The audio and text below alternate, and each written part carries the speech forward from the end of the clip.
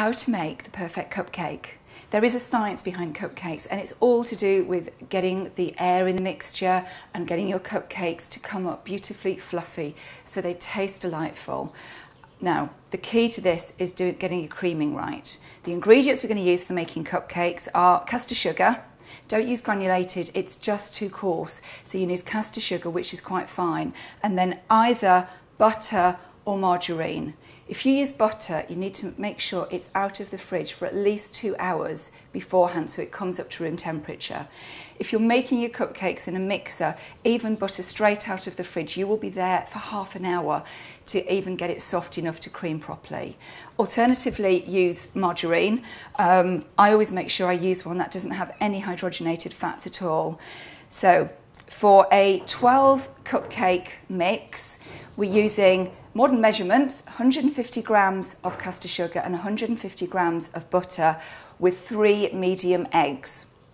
So into the bowl, I've got 150 grams of caster sugar, and I'm going to pop in my lovely soft margarine. Now, making your cupcakes with margarine means you can't really fail at creaming it and getting it right.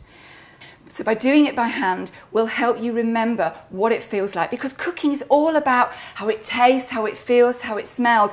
If something smells like it's burning, guess what? It's burning. You use your senses the whole time, even if you're not thinking about it. So getting back to how we used to make them at school, with a bowl and a wooden spoon. Hold your wooden spoon with the back towards the bowl, with your pressure and your finger right down at the base of the spoon. This will give you more leverage. Press your margarine or your butter into the sugar to get it to mix in properly first. Very, very quickly it should mix. Now, if you're doing it with butter, the colour of the butter will change. It will change from being a very deep yellow to being almost the colour of whipped cream.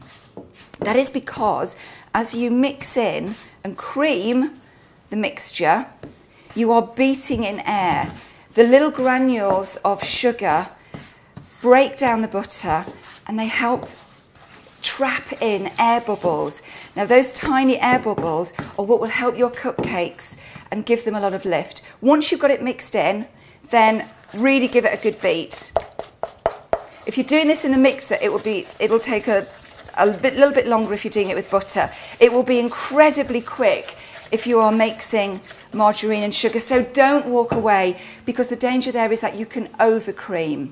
If you overcream, your mixture will come up and it'll be very, very mousse-like in texture.